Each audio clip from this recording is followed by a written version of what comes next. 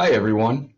We've noticed that there is an issue with the Office 365 email where when you want to reply to an email, it defaults to reply all. So the problem there is, especially with some students who don't watch this, is they'll get an email and then they'll reply, and if it's one that was from a group email, they'll hit this reply all and they'll end up sending it to way more people than necessary. So that has to be changed, and there's a way to do that.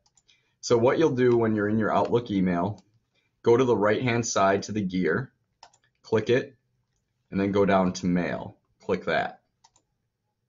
So then you'll get some options on the left-hand side here. You're going to have to go down until you see Reply Settings.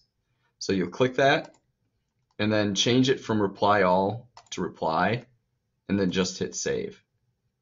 You can then go back to your email, and you'll notice when you want to reply to somebody, it'll just reply to the one person and not to all.